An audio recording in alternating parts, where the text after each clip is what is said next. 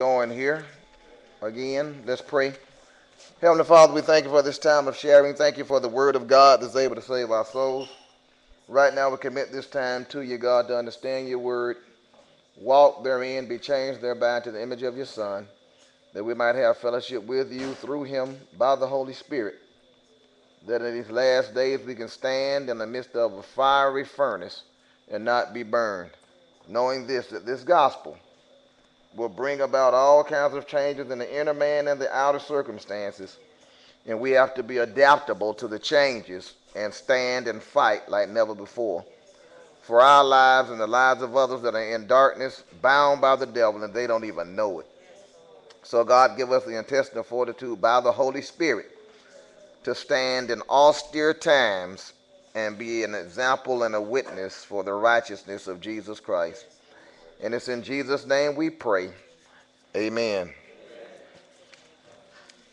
All right, today we're going to talk about a hardcore generation. A hardcore generation. Everything about this generation is hardcore, a lot different from what we were brought up in, a lot of us, and that is changed. It's a harder, more stoic, what the Bible calls stiff-necked generation. You think you need a battle axe to break this thing down as far as the hardness of the heart. But we're going to deal with God's remedy for hardness and the fact that he recognizes a hardness about people. But the main thrust of what we're going to talk about is what causes a person to get hard. It's a reason why you get hard inside and you can't be told anything and you got a bone head. Now you can tell somebody something 35 times and that bonehead just stands there looking at you, can't hear you because it doesn't want to hear you. So we're going to trace this thing through the Bible and show you both the cause and the remedy for a hardcore generation. Let's begin in Exodus as we begin the journey through the Bible. There's only one tool that God uses to explain himself and give you revelation, and that's the Word of God, the Bible. Exodus chapter 4. Exodus chapter 4, a very familiar story. You know the story of Moses and Pharaoh. You remember old Charlton Heston in the Ten Commandments dealing with Pharaoh. He was playing Moses. The interaction was God sent Moses to liberate the Israelites, and he addressed Pharaoh and told Pharaoh to let God's people go. Look at the interaction here in Exodus 4:21. And the Lord said unto Moses, when thou goest to return into Egypt, see that thou do all those wonders before Pharaoh which I have put in thine hand. But I will harden his heart, that he shall not let the people go. Now look at this. God is telling the man, go and tell Pharaoh to let the people go. Then he says, I will harden his heart so he won't let the people go. Well, why am I going to tell him to let the people go?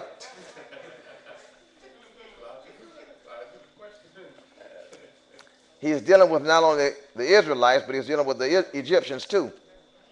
He's got to show the Egyptians who he is in comparison to what? The gods of Egypt. See, this you got to understand this about everything we're dealing with. It's all about a battle of the gods. You got to understand everything you deal with. I don't care if it's your teenager at home. I don't care if it's your work environment. I don't care if it's politicians. I don't care if it's religious endeavors in the religious arena. Everything is about the battle of the titans. God, the ruler of all creation, God the Father, the Son, and the Holy Ghost, pitted against fallen angels who have made themselves gods. So that's all it's about. All the tribes the Israelites faced in the Old Testament had gods they worshiped. And everything was about the Israelite God versus the God of the Philistines, the Moabites, or the Canaanites, or the Hittites, or the Jebusites, or the Girgashites, anybody they were dealing with. It was all about the God of that tribe that pitted itself against the God of Abraham, Isaac, and Jacob. So you can see how when Goliath and David were interacting, The first thing that Goliath did was what? He cursed David in the name of his God, the Philistine God. He was trying to disempower David through a curse. But David said, I come in the name of the Lord of hosts. You can't curse him. And I'm coming in heavy with just a slingshot and 5 smooth stones. So everybody's trying to do something and stand against the true and living God under the auspices of their God. You got to know that. If you don't know that, you don't know what this cataclysmic struggle is all about. When you're dealing with a mind that's against you and you're telling them the truth of the gospel, it's because they have another God. Every human being has a God. If it's not the God of the Bible, it's not Jesus Christ, if it's not the God of Abraham, Isaac, and Jacob, they just have another God. And that God in them that controls their mind is talking through them to cast away from them the true and living God. You have to know that before you deal with this, because if you don't, you'll start dealing with people back and forth. You'll get what you get on Facebook all day, debates back and forth. I mean, you can talk forever about any given topic, but what's the answer? What's the truth? What's the conclusion of the matter?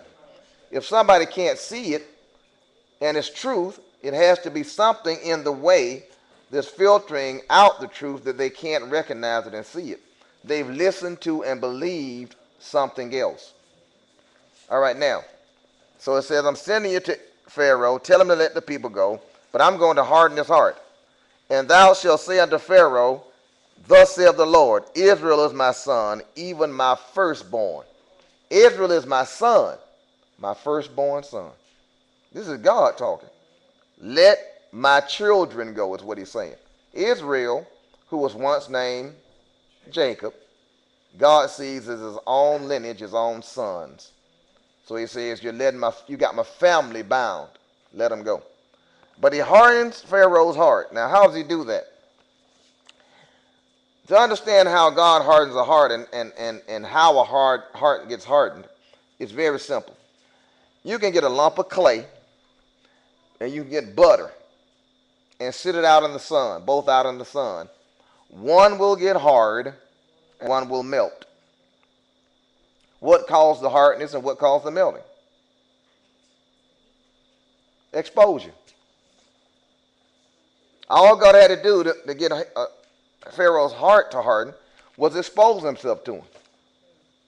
If he had a substance inside of him that would get hard, God, revelating himself, would make him more stoic. He'd stand up against him.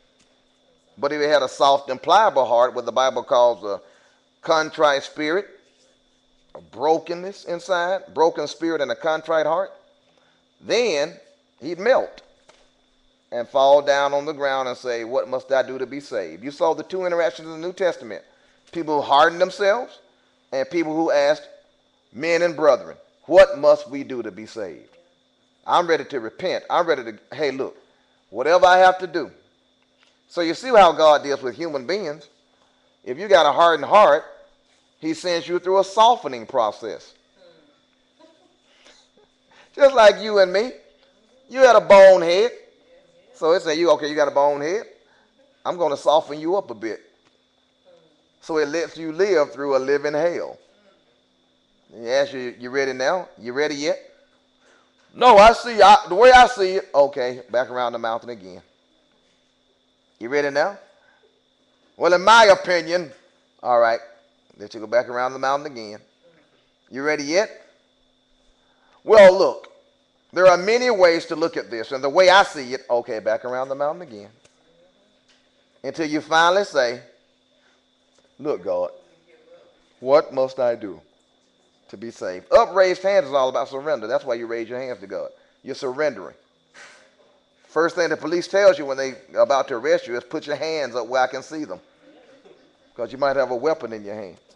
So a hardened heart is a defensive heart. It's an antagonistic heart. It's a heart that's going to debate. Most of all, it's known as a stubborn heart, a self-willed heart. That was Pharaoh. So he knew Pharaoh was a proud, arrogant worshiper of another God. So if Moses came in the name of his God and said, thus saith the Lord to you, let my people go. Who are you supposed to be? A stinking, filthy Hebrew, an Israelite? I am the ruler of Egypt. I am Pharaoh, and Pharaoh in Egypt was the son of the gods. He was a God man. And you're going to bring your twinkle-toed, wimpy little God that's got you as slaves to tell me to let these folk go? Man, you better go somewhere and come again. And who do you depend on? Jannies and Jambrees. You see how everybody that's gotten a hardened heart is reinforced by the magicians and the witchcraft workers. See, the world doesn't realize that they're bewitched. They don't know that Jay-Z is a warlock. They don't know Beyonce is a witch. They don't know Nicki Minaj is a witch. They don't know Lady Gaga is a witch. They don't know Oprah is a witch. They don't know that. So they listen to them, ingest the data from them, and walk in it. Styles, fashions, all given by warlocks, witchcraft workers, and perverts. So you go on the internet and see a dress, and a homosexual man designed it, and here you are having your taste infiltrated by the taste of a homosexual man. So here you are walking around showing your behind everybody and your breast to everybody, and you look like a nut, and you don't know you look like a nut. All because you were bewitched by a sinister spirit operating in the fashion industry. Instead of you going and getting a taste that came from God and a fashion consciousness that came from God, here you are emulating and following the fashions of this world, the designs of this world. See, the word design is not just germane to the fashion industry. Witches place a design on you. When they design you, what have they done? Huh? They cast a spell.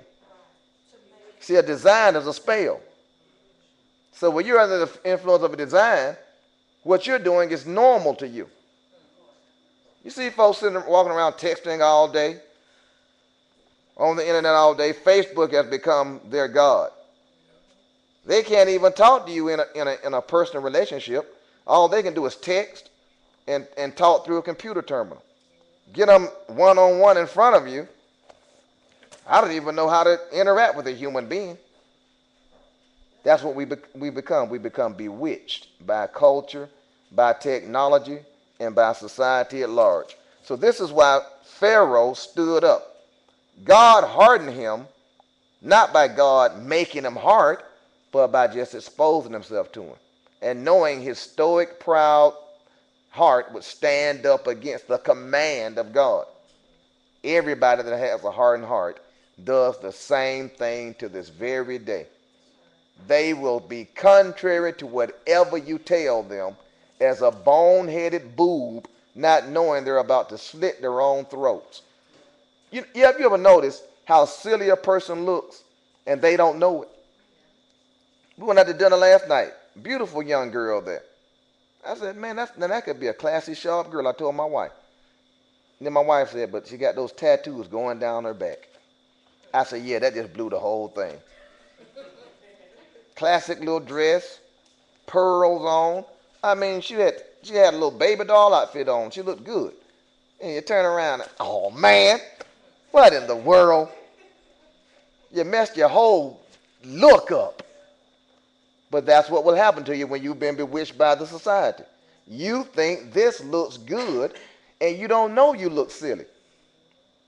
You know, you ever got a bullhorn and everybody telling you, that looks terrible, that looks terrible, that looks terrible. And you just know it looks good. And everybody knows it looks terrible but you. It's like somebody walking in a room and you walk in with your girlfriends, 5 of you in your wolf pack at night, out in the club. You're like Frank Sinatra, Sammy Davis Jr., and Dean Martin, the wolf pack in Vegas. They called them the wolf pack, the rat pack in Vegas. So you got a wolf pack, though, that you travel in. You hit the club. One of your girls goes to the restroom and struts back. Man, I walked to the restroom and I got on this dress and everything, and I know I'm looking like I'm looking. All the guys were checking me out as I walked to the bathroom and back. I get so tired of these guys. I mean, you know, they're like they ain't never seen a good-looking, fine girl before. Like me is what they're saying.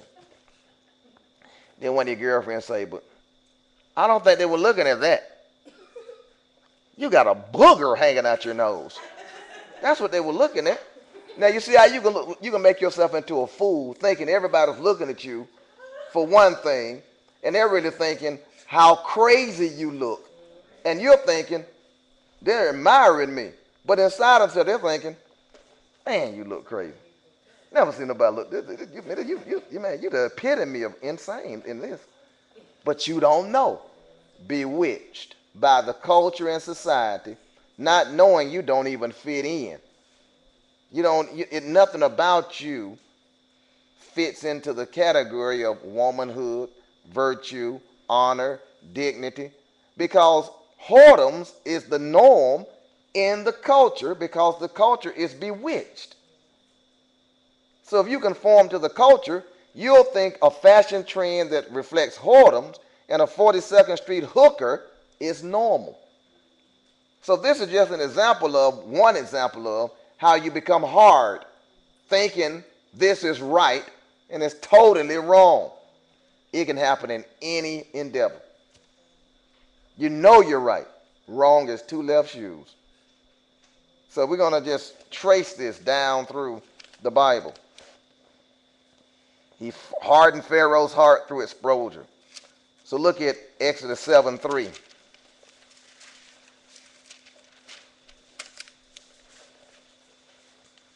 I wonder where they got the name booger from. That's crazy, ain't it? Exodus 7:3. And I will harden Pharaoh's heart and multiply my signs and my wonders in the land of Egypt. God speaking. I will harden Pharaoh's heart and as a result multiply my signs and wonders. Hardened heart, I'm coming with a demonstration in the physical that everybody can see what's going on. A hardened heart, hard, stoic, set against it. Now I'm going to demonstrate myself in that environment. The contention with God is a result of the demonic elements in the background. Now, what we've come to in our particular generation is a time wherein church is basically become useless. Nobody's preaching anything that matters for the most part. It's a ritual you go to, has no effect on the heart. It's just something to bathe folks in something they feel comfortable with. So when they actually run into the real gospel, it becomes offensive.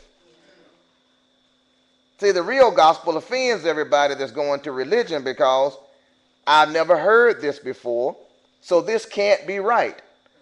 Don't judge what's right or wrong based on your experience, because your experience could be all wrong. What do you judge what's right or wrong by? The Word of God. Is it true what's being told to you? Don't get into religious systems and believe just because it's got church on the front of it, it's the Church of Jesus Christ. And it's preaching the gospel, and it has anything to do with God. You have to examine environments and what's said based on the Word of God. But how can you examine an environment if you don't know the Word of God? That's terrifying. To go into any environment and take face value, carte blanche, that this is true without having a way to evaluate it. I just believe it because somebody said it. That's crazy. That is crazy. Who would ever do something like that? Somebody just telling you something. Your eternal life, heaven or hell, is resting on this, what they're telling you, and you don't know if it's true or not, and you just believe it. Not me, man. I've got to evaluate everything. I've got to go find out if what you just told me is real. I've got to have my own study time to study to show myself approved, a workman needed not to be ashamed, rightly dividing the word of truth. I've got to have my own prayer time. I've got to have my own tools, my own lunchbox, my own pick and shovel. I'm not looking for anybody to supply me with my stuff because I got to get in for me. Work out your salvation for yourself with fear and trembling. Every man must bear his own burden. Nobody to blame. By your words you will be justified. By your words you will be condemned. Don't look at secondhand stuff to make it in. Because what if somebody else dies?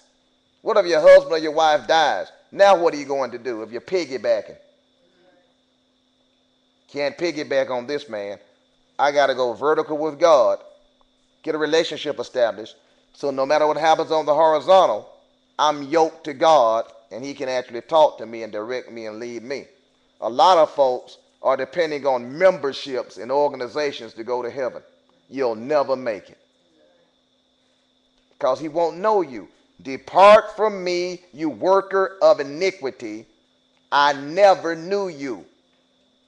I don't know you. And they're going to come saying, Lord, have I not cast out devils in your name? Have I not prophesied in your name? Have I not done marvelous works in your name? Depart from me, you worker of iniquity, is Jesus' response.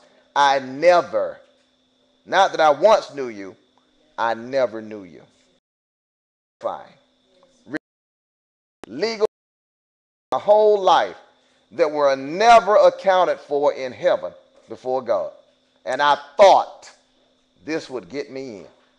Terrifying. Exodus 14:4. These are the days of terror. And I will harden Pharaoh's heart, that he shall follow after them. And I will be honored upon Pharaoh and upon all his host, that the Egyptians may know that I am the Lord, and they did so. So what again? Not only is he hardening his heart to show signs and wonders, but he's hardening his heart so that he will be honored among the Egyptians. They're going to respect me. I'm going to make them respect me. So a hardened heart, and God goes into operation to demonstrate himself, to show that he is God. And he's going to make this generation know he's God. Just wait. Verse 17, same chapter, and I beheld, behold, will harden the hearts of the Egyptians. Now this is all the Egyptians now. And they shall follow them, and I will get me honor upon Pharaoh and upon all his host, upon his chariots and upon his horsemen. So what is he saying now? I'll harden all of their hearts, and they're going to follow you into the Red Sea. Think about this now. Look at how stupid this is when you got a hardened heart. You're following the Israelites out of Egypt. God, first of all, puts a pillar of fire between you and them. That's enough to make me go back right there. At that point, I think, you know what, Tom? We better go on back to Egypt and just forget this, y'all. Yeah, we'll take our chance with Pharaoh being mad or whatever, but you're stalled by a pillar of fire. While the fire is holding you up, the Red Sea parts. Think about this. The Red Sea parts. They go over on dry ground. They make it across. Now, you go charging into the sea after them. What's holding the water up? It's plain to see that whoever held the water up did it because you were chasing them. So it would tend to reason that the same person that parted the sea to get them away from you is not going to let you come across the sea to catch them. A hardened heart does what to you? Blinds the mind. You don't know you're crazy. You don't know how bad you look. You don't know you look stupid. You don't know the folks are saying contrary things about you. You think everybody's jealous of you. When folks are just trying to tell you, you're killing yourself. You're going crazy. Oh, you just don't understand. A hardened heart. And they went charging into the Red Sea. And you know those songs. Pharaoh's army got drowned. Oh, Mary, don't you weep, don't you moan. They went into the sea after them. And the Bible said that sea unfolded on top of them. And everybody was drowned in the sea. If you go to the bottom of the Red Sea right now, what you're going to find is old chariot wheels and old reins or whatever they were driving those horses with. They're all down there. See, God has power. And the hope of mankind is that God doesn't unleash the power before they get saved. Because you don't want to see God angry. The Bible says he's angry with the wicked all day long. Look at what the Bible says about a hardened heart. Look at Proverbs. Well, first of all, let's look at 2 Kings. 2 Kings 17.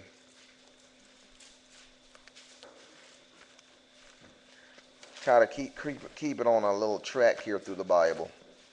2 Kings 17. Look at verse 13.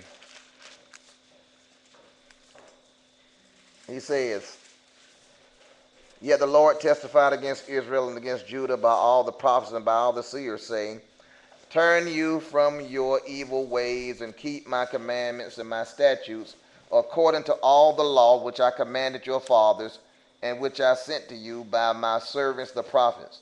Notwithstanding they would not hear, but hardened their necks, like to the neck of their fathers that did not believe in the Lord their God, and they rejected his statutes and his covenant that he made with their fathers, and his testimonies which he testified against them, and they followed vanity and became vain, and went after the heathen that were round about them, concerning whom the Lord had charged them, that they should not do like them." Don't be like the heathen. That's why you keep telling your kids, stop being like the heathen. God is going to judge the heathen and destroy them, and you're enraptured with the heathens. "And they left all the commandments of the Lord their God, and made them molten images, even 2 calves, and made a grove, and worshipped all the host of heaven, and served Baal. And they caused their sons and their daughters to pass through the fire, and used divination and enchantment, and sold themselves to do evil in the sight of the Lord, to provoke him to anger. Therefore the Lord was very angry with Israel, and removed them out of his sight. There was none left but the tribe of Judah only. Also Judah kept not the commandments of the Lord their God, but walked in the statutes of Israel which they made. And the Lord rejected all the seed of Israel, and afflicted them, and delivered them into the hand of spoilers." And you know the spoilers are now demons. A judgment of God is to turn you over to the demons. And you're looking at a slew of people in society that have been turned over to the demons for what?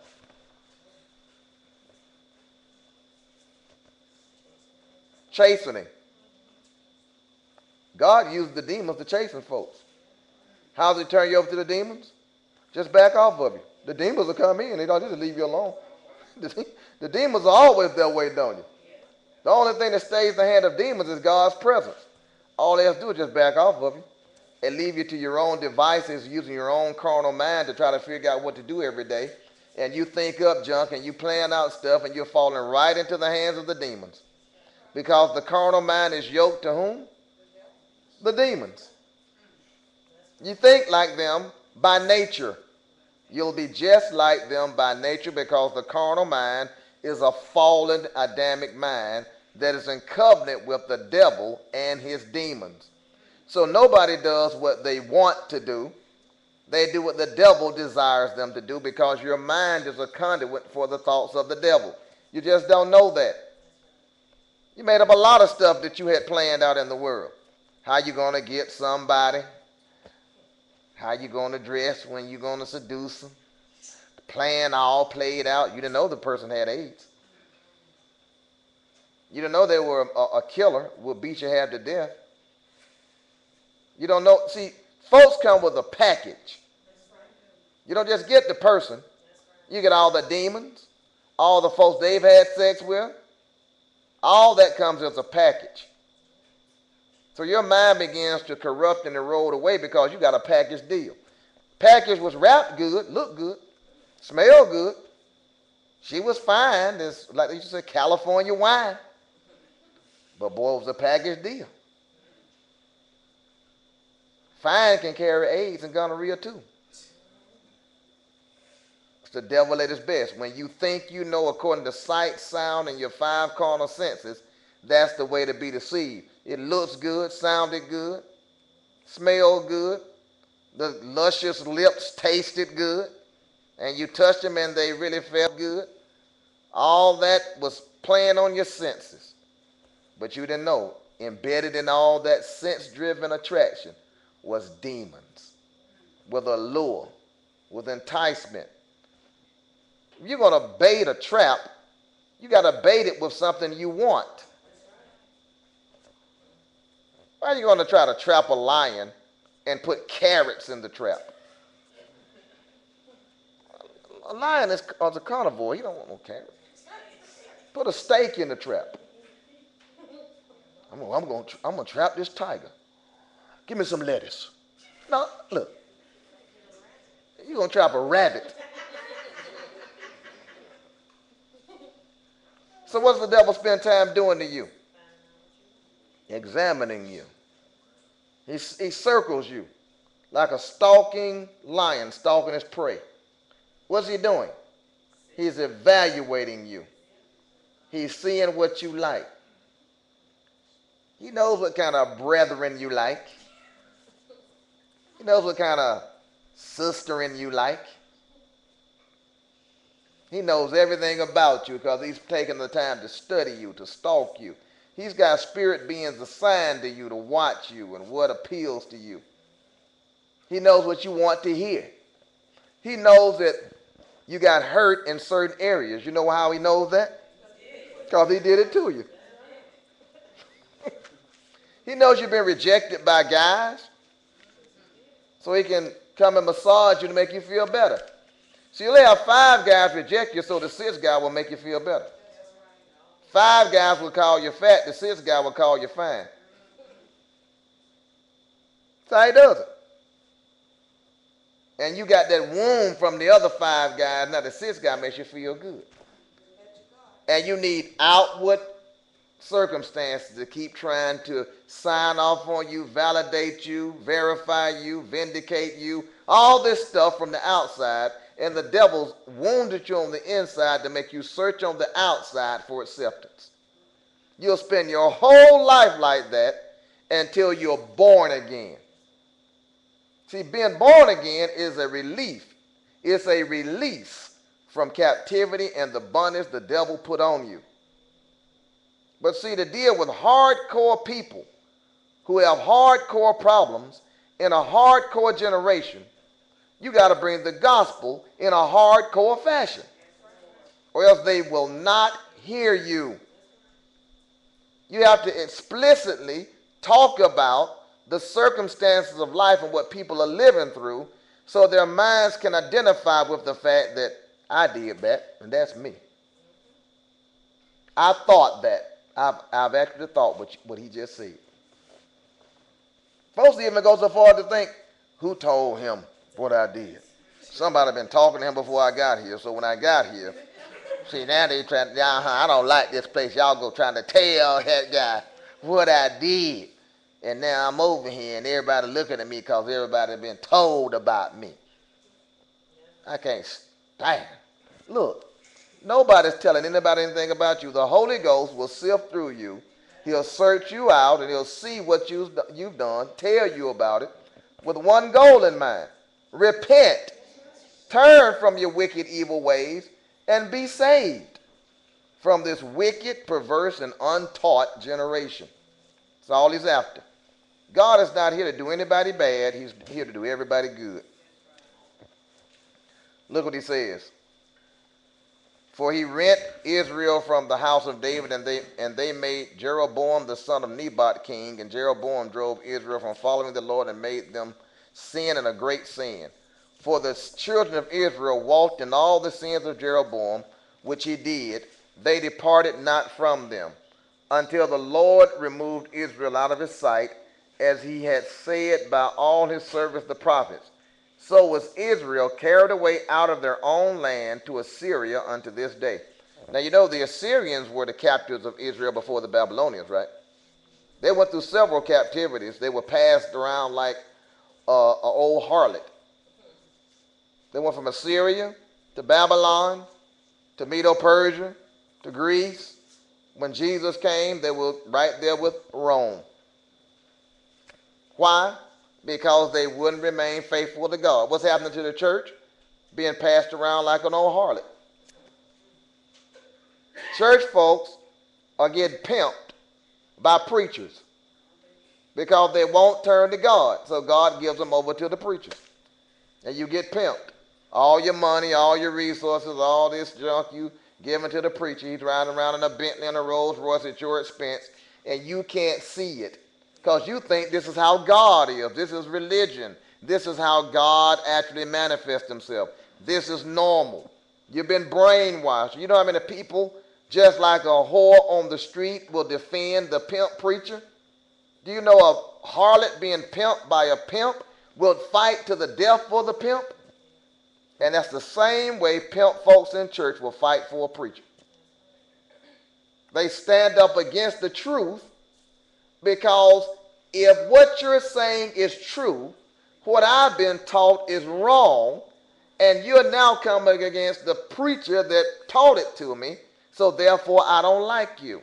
I harden my heart against you in favor of a man that lied to me. I saw two prostitutes in the streets of Miami almost beat each other to death because one prostitute said something derogatory about the other prostitute's pimp. And those girls were tearing off clothes, tearing off wigs and weave, and breaking each other in half about a pimp that cared less than nothing about them. That's exactly how folks are doing about these folks in these pulpits. That guy doesn't even know your name and doesn't want to know your name. All you are is a giving unit. You're a tithe payer. Tithing came into existence in the 5th or 6th century in the Roman Catholic Church as a way to make money. That's not even germane to the New Testament.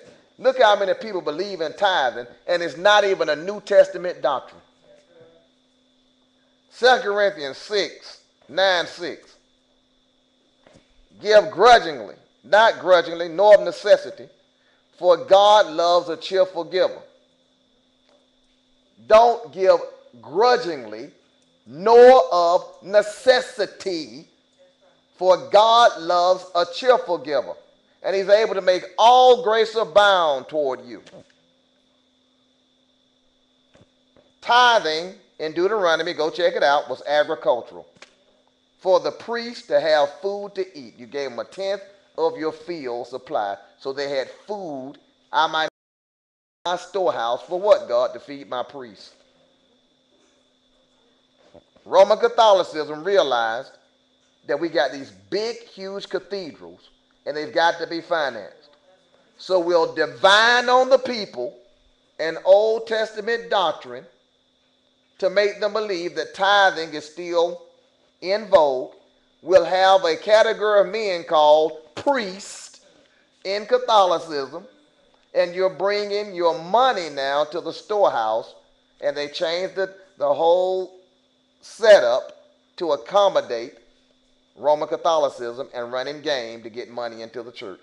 It came right into Protestant churches, and it's still here today with folks yelling at you, you're cursed with a curse if you don't pay 10% of your money. And all divined up, bewitched folk want to know is that the gross or is it the net that we, you've been bewitched.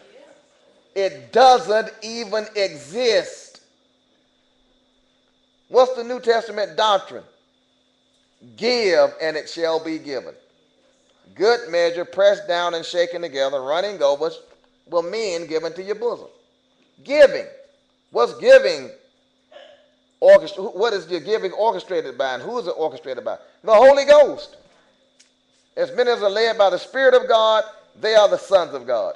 Nobody can command you from a pulpit to give 10% of anything. If they do, that's a false prophet with a false doctrine, and he's brought you back under the law, and the law is not made for a righteous man. The law is made for fornicators, adulterers, and every evil worker. You can't get to God through laws. So the New Testament really doesn't call it the law. That word there in the Greek is really laws. You can't serve God with laws. What law do we walk in? The law of the Spirit of life in Christ Jesus, which sets us free from the law of sin and death. For what the law could not do, in that it was weak through sinful flesh. God sent his only begotten Son in the likeness of sinful flesh and for sin, condemned sin in Jesus' flesh, and set you free. And folks go right back to the vomit of the law and try to serve God through performance because they've been bewitched and brainwashed, just like the foolish Galatians in Galatians chapter 3. The man said explicitly, "O foolish Galatians, who has bewitched you? Having begun in the Holy Spirit, in the Spirit, are you now made perfect in the flesh?" Man, go on and say, I'm afraid of you. What's wrong with you? Captivated, bound by law. Why? You haven't finished with the sin. Everybody that goes back to the law is sin conscious. When you're sin conscious, you try to work it out some kind of a way to make God accept you. But when you're God conscious and free, you know you're accepted in the beloved, and I don't have to do anything because I'm in. All I do now is just obey God and do what he tells me, because I'm a member of the household of faith. I'm a son of God. He has nothing against me because I've been set free in Jesus. And where the Spirit of the Lord is, there is liberty. And who the Son has set free is free indeed. Don't bind me with your Sabbath day worship, Sabbath day Adventist. Don't bind me with your tithe-paying, word of faith fella. Don't bind me with all your rules and rituals. The Bible says, touch not, taste not, handle not, which has a form or show of godliness and will worship, but not holding the head, the foundation, which is Jesus Christ. Man, come on. All the law is going to make you is a rigid legalist, going to make you proud, and you're going to take the word of God like a hammer or a club and beat people to death with it. You say, well, Mr. Price, you preach hard. I'm cutting through you to get to you, to transform you, to make you a vessel of God. You're not called to take the word and use it. You're called to take the word and let it absorb into you to change you. Folks take messages and they're sitting there thinking of who it applies to. You know, my cousin Leroy. You know what? That's just like him. He's proud. No, it ain't for your cousin Leroy. Your cousin Leroy is not here. It's apparent God couldn't be dealing with your cousin Leroy because he's not sitting here. So he must be dealing with me. See, I could say you, but I'm hearing what I'm saying too, and I convict myself a lot of times sitting here. You just don't know it. I keep looking straight ahead. Nobody knows. Oh, that just hit me. What can you do? It is what it is. I'm not going to shut up. You get before God, you pray and let the Holy Ghost take control. He'll convict you, me, everybody. You at the end of the message, just, I repent. Hey, Lord, I drive down the street. I sure repent. I didn't know I messed up I was till I was the other day and heard that myself. I tell you the truth. That sword sure will cut a lot of different ways, won't it? It will. That's how it works. If you want to be saved, you got to go through the process. Look, God has a sword in his hand. But God uses the sword a lot of ways. It can be used as a weapon to dice folk up and cut them up. It can be used as a scalpel to cut out in a surgical fashion the thing in you, cut it out. And then pour in some healing balm and heal you back up. God uses that sword a lot of ways. It's a two-edged sword. So what I'm saying is this. To get dealt with by God is painful. It is. Whom the Lord loves, it says in Hebrews, he chastens and he scourges. He whips everybody's butt that he receives. That's the way it goes. It's painful. But think about this. These are the two options you have. You can have a disease in you, a malignant tumor in you that's cancerous. The surgeon can either do one or two things. He can open you up, see the tumor, close you up, and send you on your way. Or he can open you up, cut it out, pour in healing balm, close you back up again, and you'll go through a process of healing, and you'll be better at the end. If I had two options, I'd rather have the guy cut out the malignancy and let me heal up, as opposed to leaving the malignancy in me, knowing I'm going to die from it, but treat me like I'm all right. False religion and churches preach to you messages that are in the Bible that will do you no good. T.D. Jakes yelling at you, get ready, get ready, get ready, get ready, get ready, ain't doing you no good. Your breakthrough is on the way. It's been on the way now for 10 years. How many times, woman, are you going to be loosed? You've been to the Woman Thou Art Loose seminar 75 times, and you ain't loose yet. How many times you been tied up to be loose that many times? You see how crazy everything is? It's just religious gymnastics. But guess what? Since you don't cut into me and remove this malignant tumor, I'll sit here and pretend I'm all right with you. Just don't let me feel the pain and hurt and anguish of cutting into me to heal me. There is a balm in Gilead. But guess what? The balm is applied after the surgery. We got to cut out the problem. Somebody got to cut in to cut out what's got you bound. And God will do that. Life is hard. Life is painful. You're not going to live down here in a happy-go-lucky, everything's lovely, tiptoe through the tulip type environment.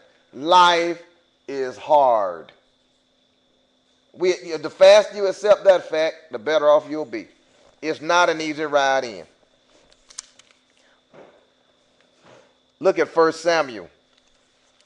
We'll do a sprint through 1 Samuel because this is very important. 1 Samuel lays out this hardened heart so beautifully. 1 Samuel chapter 3. I'll read it straight through here because it's so descriptive as far as what's wrong with everybody. 1 Samuel chapter 3, and the child Samuel ministered unto the Lord before Eli, and the word of the Lord was precious in those days. There was no open vision. See how the Lord's word is precious when there's no open vision? Like right now. You know how hard it is to find the word of God right now? People go to church all day. They don't even get the word of God. They get emotional massages. They get promises that are not fulfilled. Your breakthrough's on the way. Your blessings on the way. Your time. I mean, a word for me. All this stuff just going on. It's always a promise for the future. Some breakthroughs on the way. Something's about to happen to you. I feel this thing coming on you. Get ready. God is on the way. God showed me this is your time. This is your season. This is your... All that stuff massaging sinners because the preachers and the prophets and the ministers are not cutting out malignancy. So folks want to sit up and get pablum. And you know pablum is made for what? Babies. Tiddlywink little baby doctrine, little Gerber's baby food. And here you are in the church for 35 years still eating pablum. Gerber's. Man, go on and get some meat and potatoes and get on with it. This has become silly. So, no open vision. The word of God was precious. That's what we got now. Man, to find the word of God is a precious thing. Because, man, you can go a million places and just get garbage all day long. And it came to pass at that time when Eli was laid down in his place and his eyes began to wax dim that he could not see. And ere the lamp of God went out of the temple of the Lord where the ark of God was, and Samuel was laid down to sleep, that the Lord called Samuel, and he answered, Here am I. And he ran unto Eli. He ran unto Eli and said, here am I, for thou callest me. And he said, I called not. Lie down again. And he went and lay down. And here's a man that doesn't know the voice of God, Samuel. He heard somebody calling him, so he figured Eli called him. Said, Eli, you called me? Man, I didn't call you. Go back and lay down. I didn't call you. What you doing? And the Lord called yet again, Samuel. And Samuel arose and went to Eli and said, Here am I, for thou didst call me. And he answered, I called not, my son. Lie down again. Now Samuel did not yet know the Lord, neither was the word of the Lord yet revealed unto him. Now listen to what I'm about to say, especially y'all by Stickum, Facebook, Twitter, my space, your space, their space, and everybody's space. Listen. Stop pretending you're hearing from God when you're not. Stop pretending the Lord told you something and he didn't. You get on Facebook and you make yourself look silly when you try to put stuff out there that's not germane to the Bible and it's coming out of your own mind. If you speak not according to the law and the prophets, you end up being accursed. I was driving down the street and the Lord told me. I was standing in Kroger and the Lord told me to buy these apples. I was at the shoe store and the Lord said, buy these shoes. Look, stop. Folks tell you they hear from the Lord like he said that to them right now, telling them right now in their ear. The Lord just told me. You tell them something. Yeah, the Lord already told me that. The Lord showed me. The Lord spoke. Look, stop. When the Lord speaks, there's power. There's some results. It manifests something. It's not just all this, the Lord, the Lord, the Lord. And the Lord called Samuel again the third time, and he arose and went to Eli and said, Here am I, for thou didst call me. And Eli perceived that the Lord had called the child. Therefore Eli said unto Samuel, Go, lie down, and it shall be, if he call thee, that thou shalt say, Speak, Lord, for thy servant hears. So Samuel went and lay down in his place, and the Lord came and stood and called as at other times, Samuel, Samuel. Now imagine you asleep. You're sleeping at night. Nobody home but you. Now you hear a voice. Omar? Omar. Now you're diving out the bedroom window, yelling, running through the woods with your pajamas on, diving into a lake and swimming. Look! Why would you be afraid? If it's the devil, why would you be afraid? It's just the devil. What are we afraid of? I'm a born-again believer, baptized in the Spirit, blood-bought, blood-bathed, blood-saved, and I'm diving out the window running. Whether it be God or the devil is really inconsequential. If it's the devil, rebuke him, bind him, slap him, whatever. If it's God, listen. What? You know what it is? Too much Steven Spielberg, too much George Lucas, too much Dracula, too much Wolfman, and whatever other scary movie you looked at. That's why the devil did that. So the supernatural and the spirit world is now fearful and scary. He's got one leg up on you already then. And the Lord called Samuel again the third time, and he arose and said, Lord, I'm here, speak. Therefore Eli said unto Samuel, Go lie down. And he lied down again, and God came, he spoke to him. He said in verse 10, that Samuel answered, Speak, for your servant hears. And the Lord said to Samuel, Behold, I will do a thing in Israel, at which both the ears of everyone that hears it shall tingle. That's about to happen right now. God's going to do something that none of us would believe. Looking at this, you're looking at this and saying, this is beyond salvation. You might as well just burn it up tonight because these people are not savable. He's going to cause ears to tingle. And that day I will perform against Eli all things which I have spoken concerning his house. When I begin, I will make an end.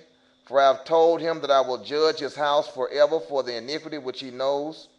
because his sons made themselves vile, and he restrained them not. What did he do?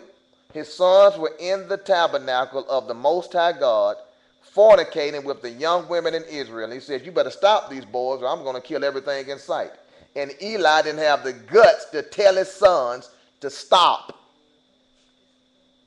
afraid of his own sons. And therefore I've sworn unto the house of Eli that the iniquity of Eli's house shall not be purged with sacrifice nor offering forever. And Samuel lay until the morning and opened the doors of the house of the Lord, and Samuel feared to show Eli the vision. Then Eli called Samuel and said, Samuel, my son? And he answered, Here am I. And he said, What is the thing that the Lord hath said unto thee? I pray thee, hide it not from me. God do so to thee, and more also, if thou hide anything from me of all the things that he said unto thee. He said, whatever God told you about me, or whatever he told you, may the thing come on you if you don't tell me what he said. So you know at that point, well, I might as well. And Samuel said, told him every whit, and hid nothing from him. And he said, it is the Lord. Let him do what seemeth him good. That's Eli. It's Lord. Whatever he wants to do, it's the Lord.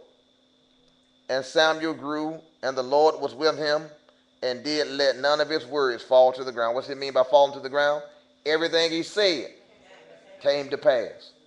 How do you know the words of a prophet? What they say will happen. And all Israel from Dan even to Beersheba knew that Samuel was established to be a prophet of the Lord. And the Lord appeared again in Shiloh, for the Lord revealed himself to Samuel in Shiloh by the word of the Lord. So this is what I'm saying. Somebody has to break through to start hearing.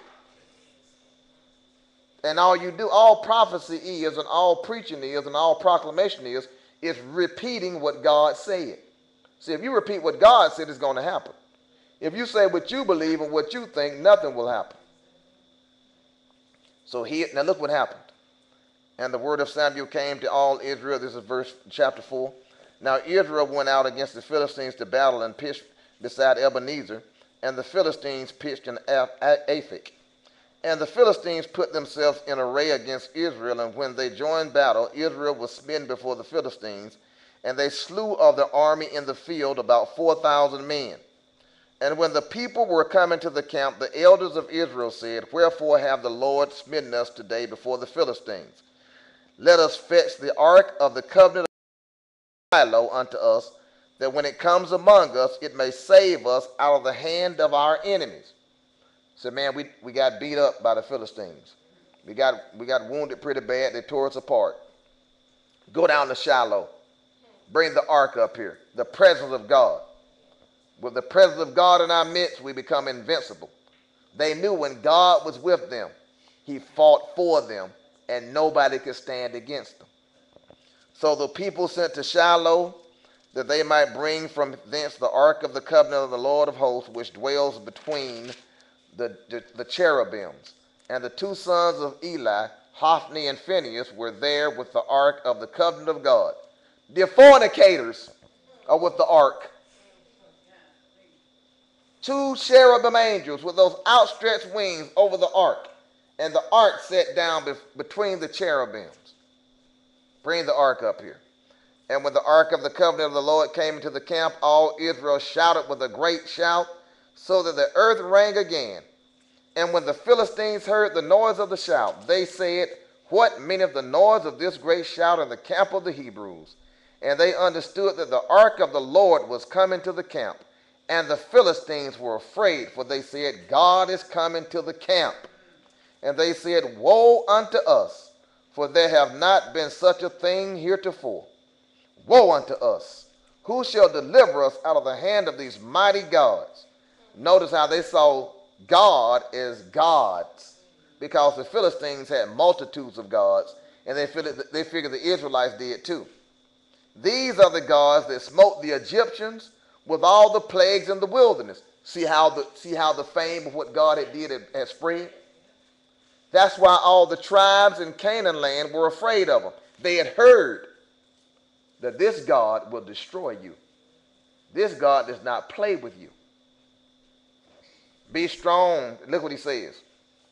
These are the Philistines talking. Be strong and quit yourselves like men. Now, what scripture does that remind you of? Remember 1 Corinthians 16:13, he says, quit ye like men and be strong.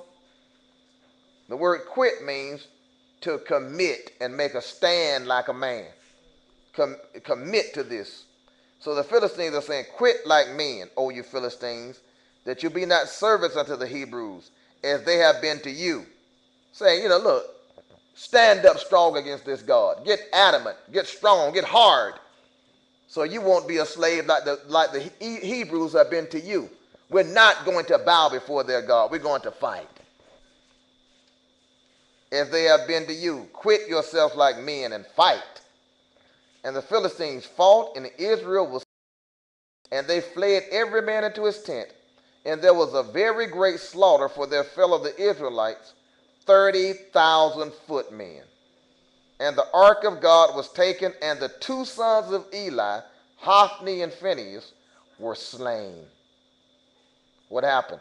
Two fornicators, two sons of the priest, defiling the temple. They bring the ark in, thinking the presence of God would secure the victory. And God let them fall and fail. Why? Sin in the camp. Sin within the confines of the tribes. Now you know the rest of the story. A man ran and told Eli what happened. Eli was a fat man. What the Bible said, Eli fell backwards and died. A big fat man. And his daughter-in-law, look at verse 19. Phinehas, his wife, was with child. So you see, they were fornicating and committing adultery. He had a wife who was pregnant. She was near to be delivered, and when she heard the tidings that the ark of God was taken, and that her father-in-law and her husband were dead, she bowed herself in travail, for her pains came upon her. So she went into delivery, went into labor. And about the time of her death, the women that stood by her said unto her, Fear not, for thou hast borne a son. But she answered not, neither did she regard it. Look what she said. And she named the child Ichabod, saying, The glory is departed from the ark of God was taken, and because of her father-in-law and their husband. And she said, The glory is departed from Israel, for the ark of God is taken. Ichabod means what? Where is the glory? There is no glory. The glory is departed. Ichabod is written on the door of all these churches. No God, no presence, dead ritualism, going through the motions. Nobody even expects anything to happen at church. No deliverance, no demons cast out, no healings, no signs, no wonders, no miracles, no manifestation of the presence of Almighty God to do something. Just going through the rituals. So we have to turn back to preparation. Get the ground right. The spirit of Elijah comes for preparation, to prepare the people for Jesus to manifest himself. You got to turn the hearts back to the fathers and away from the mothers and the matriarchs. You got to make folks patriarchal again so God can move again. You got to turn them away from the world and meditation thereon to God again. They got to repent. See, preparation and groundwork has to be laid to turn people from the dead gods of the world and religion that they call church, another Jesus, another gospel, another spirit, according to 2 Corinthians 11:4, going through all the rituals of nothingness, no manifestations, no God, no power, and just going to church every Sunday and Wednesday night. This is useless. At a minimum, it's useless. As a maximum, it's stupid.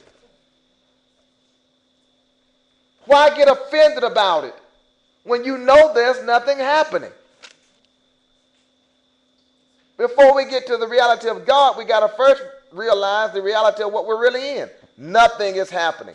God is not offending if I tell God, God, nothing's going on.